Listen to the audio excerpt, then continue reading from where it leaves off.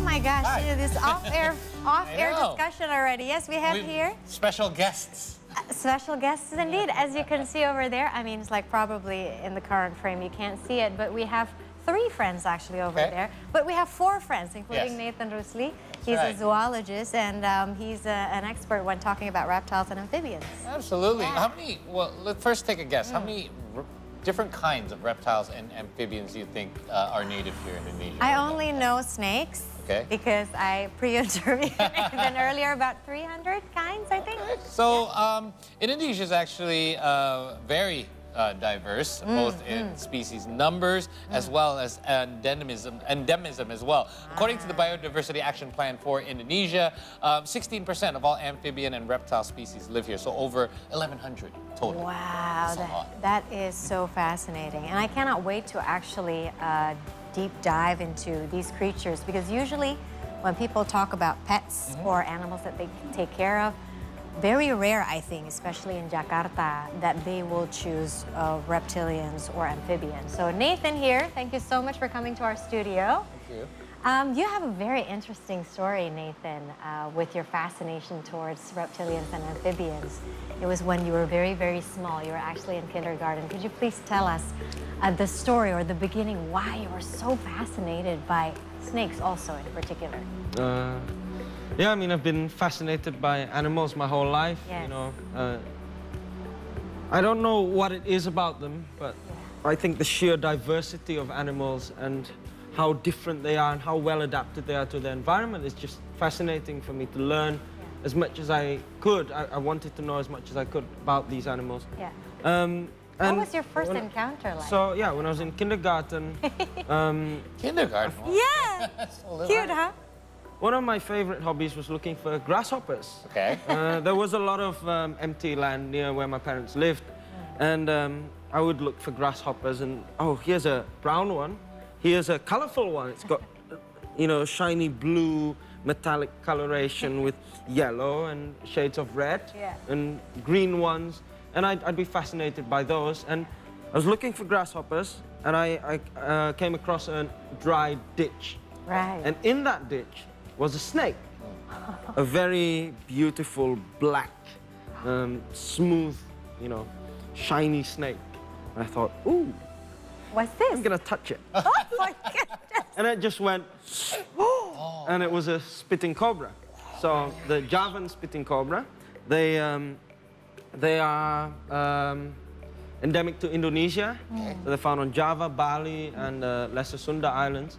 They are highly venomous, and they're able to spit venom into the eyes of an attacker as a self-defense mechanism. So I didn't get spat in the eye, but it hissed and it, you know, gave me a warning. I backed off. I was afraid, being a child, you know, having this thing just go whoop. But I was fascinated at the same time. My parents, when I told them the story, were not fascinated. Obviously very worried.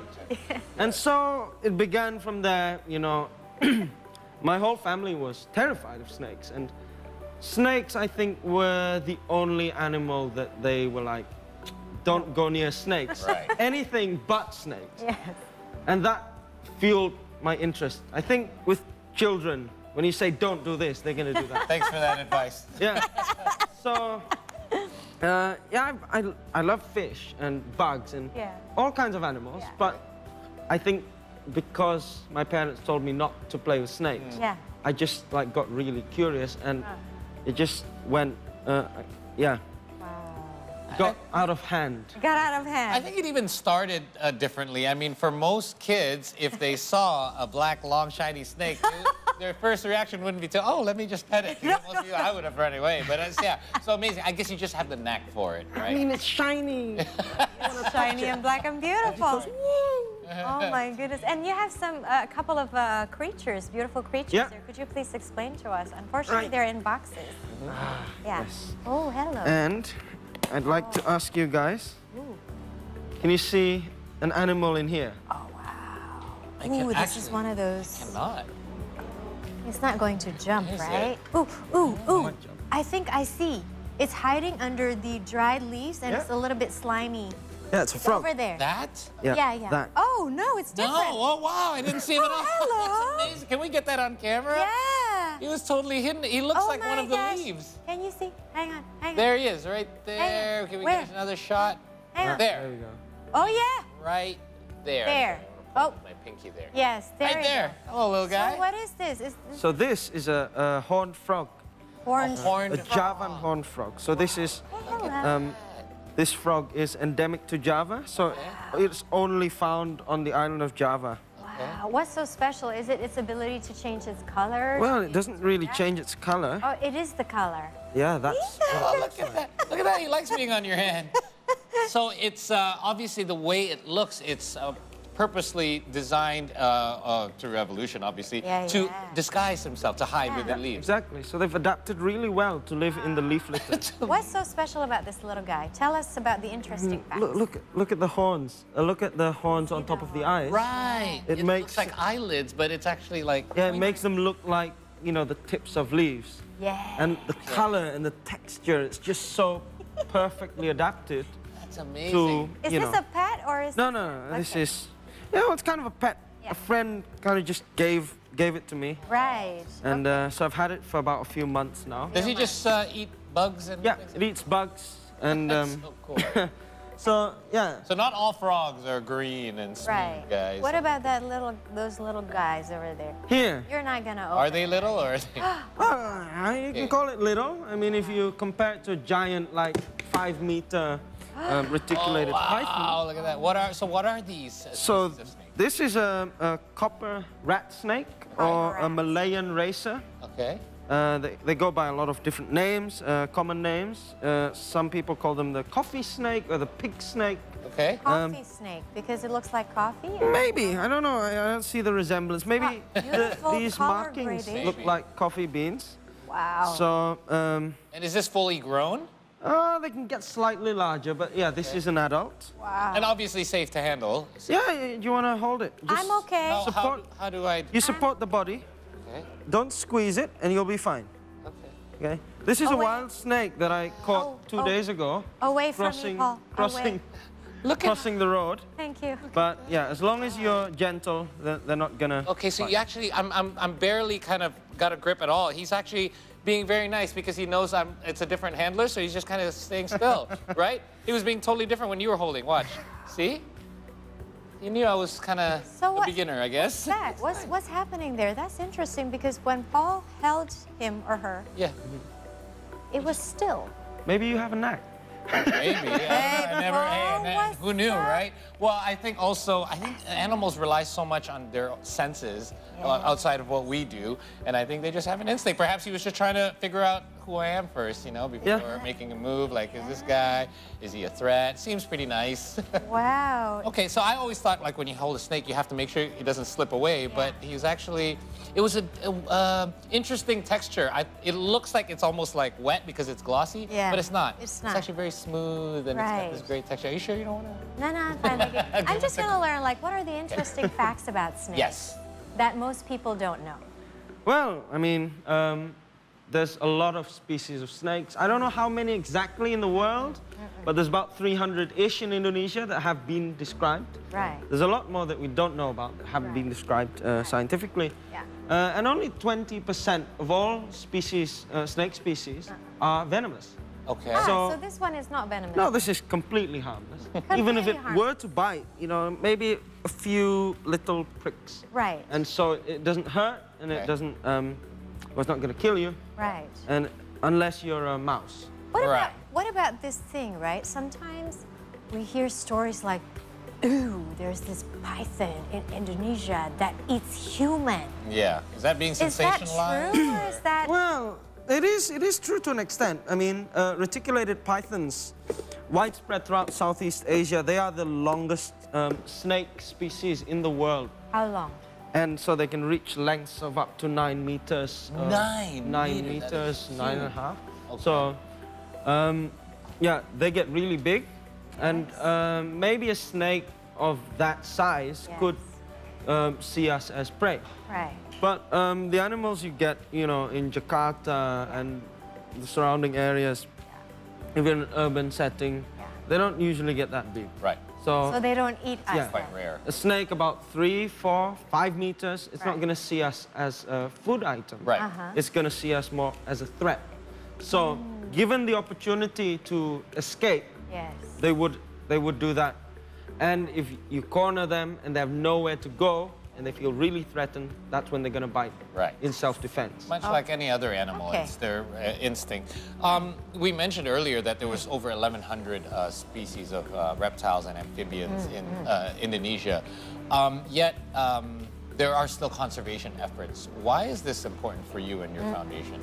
Well, with most of these 11,000 species, a lot of these have only just been described.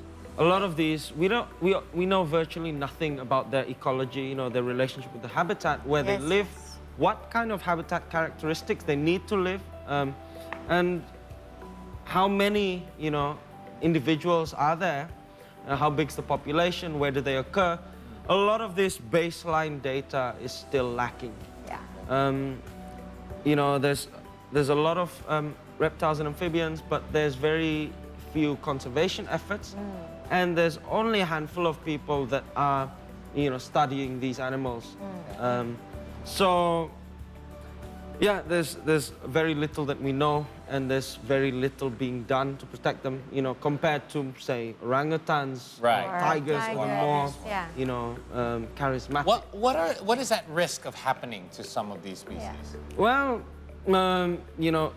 some are even extinct before we even know they exist. Right. Because we don't know Because enough we've about them, right? destroyed their habitat, and they've gone before anyone's collected and described the specimen. Yeah. Some we only know from really old books and literature. So, yeah, there's a lot of information that's lacking, and so some of the threats are habitat loss, habitat fragmentation. So it's when you've got 2 pieces of suitable habitat, but it's fragmented, it's cut into half by a city or a village, in which they have to cross. Right. And sometimes they get into conflict. So conflict and persecution are some of the threats as well as the illegal pet trade. Okay. Really? Collection for the pet industry. So it's a big industry. Right. The illegal wildlife trade is second to the drug trade. Being traded as pets, or are they being used for So something else? For reptiles and medicine. amphibians, Right. they are traded as pets. Some of the really rare species can be really Such as expensive. what? The rare species that we should watch out for and not have as pets. Well, I mean, the only protected species of amphibian is the bleeding toad. The bleeding toad. In Indonesia, we have one protected amphibian species, the bleeding toad, and that's a really rare species. Okay. So something like that, in the eyes of a collector, it might be, really valuable. So, yeah, that could go for a lot. Some of the South American poison dart frogs could go for a lot. The green tree pythons, Yes, a green lot of the tree Papuan pythons. pythons, yeah, Really? could go for a lot of money. And if you look at Which the one? dragon snake, Oh, yeah. This is the book that he wrote. Dragon snake. Which one? oh, where's the dragon snake? There we go. It's such a weird, Oh, look at that. weird snake. So it's got like Good ridges on the me. top. Can we get a shot of that? Look at this. We got ridges on Look. the top of its, I guess, spine. I mean, do you even call It it? does look like dragons. right. I mean, this mythical creature. This is not mythical. Dragons are, but Right. So let's talk about this book that we're Yeah. looking at. What is that you have in your hands, Marissa? This is a photographic guide to the snakes of Java, of course, by Nathan Rusli. So tell us about this book. I mean, what made you decide to make this book, and what is the content of it? Okay, so when I was studying herpetology, Yeah. so the herpetology study of amphibians and reptiles, Yeah. I came across a lot of books that were too complicated, too difficult to understand. There's a lot of jargon, a lot of big words. And as a 14-year-old boy, it was difficult for me to understand. Yes. Also, there were some books that were too simplistic. So I wanted to know how I could distinguish, species A from species B. Right. Yes. Where are the differences? Yeah. They're not in these simplistic books. They just have, you know, the books maybe have pictures and some general information. Yes. And whereas your really complicated books have that information, just you have to dig it out of like paragraphs and pages of text. Yes. And in the field, of course, that would be very inefficient. Yeah. Right? Yeah. You can't lug around a massive book to the field and not just really. read, you know, 10 pages Yes. for one snake.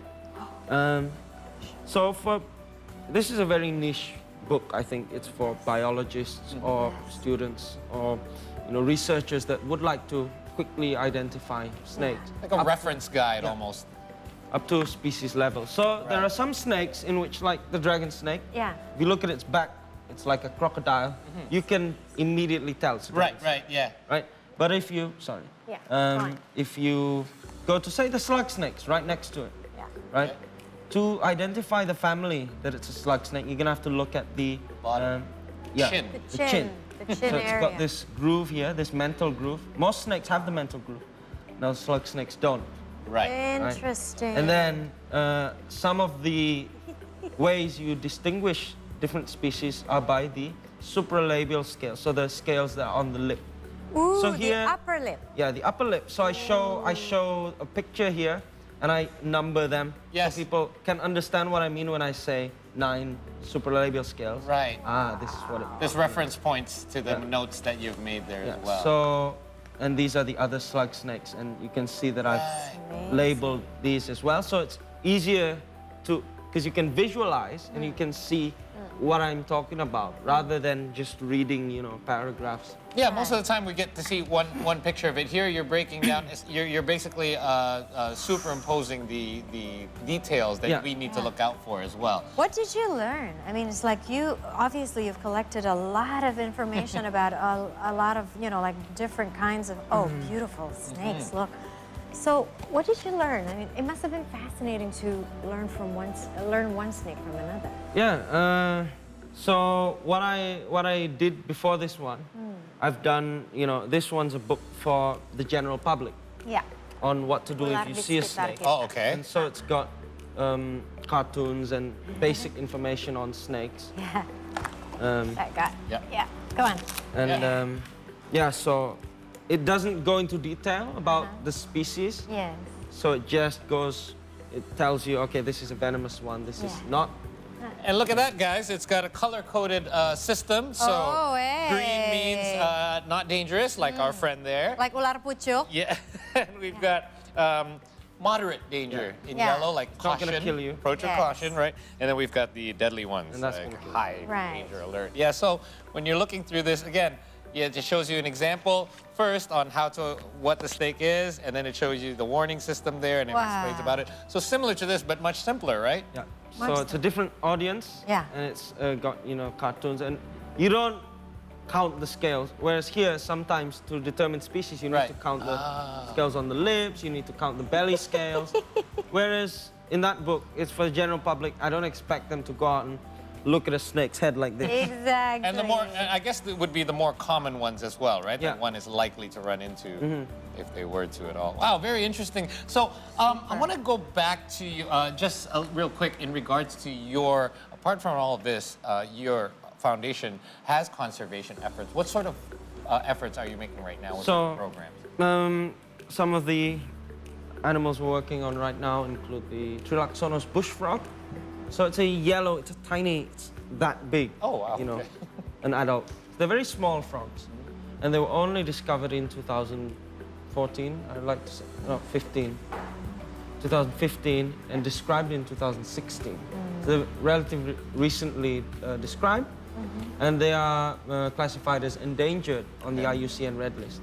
So these frogs, they're tiny yellow things, endemic to Western Java. So they're only found in Western Java.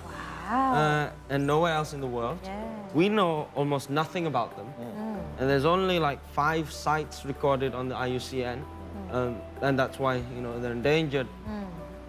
The type locality, the place where the first specimen was collected by Wahyu Trilaksono, in front of his house, there were rice paddies. That's where he found the first one. And We went there in 2020. Yeah. And it's been turned into a housing estate. Oh, no. And we looked in the swamps surrounding that estate, and we found no frogs. Oh, no. So they're extinct from the place they were originally found. Although we found a few more sites where they occur. Okay. So we're doing a survey throughout Western Java. Yeah. And collecting data and to find out where these can be implemented. Yeah. So Is that we're still finding species in the past decade alone, like new species that we've never even discovered yet. Amazing. It's just amazing, and I think the answer also just to make sure that that animals, they don't go extinct, is to live side by side with them actually. So if we find, yes, we live in the city, and in cities there are creatures, beautiful creatures like that sometimes we come across. And most people, probably, and I'm saying most, are afraid of snakes. So if we find snakes in our house, what should we do? I mean, ideally, if you're willing to live side by side, like you said, that'd be nice. Yeah. But if not, then they thrive in the sewer systems where nobody goes, and there's loads of rats. Rats, cats, bats, whatever lives in the sewer, they can eat anything. They can live in any kind of environment. They're very adaptable animals. That also includes the spitting cobra. They're also very adaptable. And so they live in, under piles of debris, in rubbish, and they eat the rats. Right. And so they are around us, but they are active at night, and they're very slow to move. Right? They're very cryptic. And so we don't see them very much, and we don't register that they're there, but they are there. They are around us. And when it floods in Jakarta, then you see them a lot because they can't breathe, underwater. Right. Okay. They're forced. Yeah. So they are there. So if you leave your doors open and let them go out, they'll go on their way and go back, wherever they came from. Yes. And just don't panic. Don't try and hit it. Because if it feels threatened, it'll attack you. It's probably going to bite you. Okay. There you go. Good tips.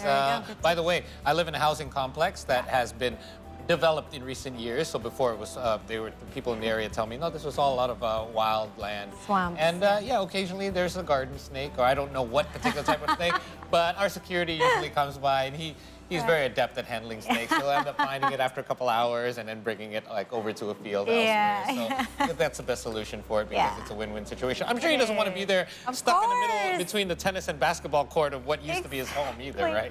Exactly. Thank you, Nathan, for your time and for introducing us to your friends as well. Really do appreciate it, and good luck with your conservation efforts as well. Yes. Absolutely. All right, we're going to take another short break here on the program, guys, but we're going to recap some of our earlier stories for you when we return. Stay with us.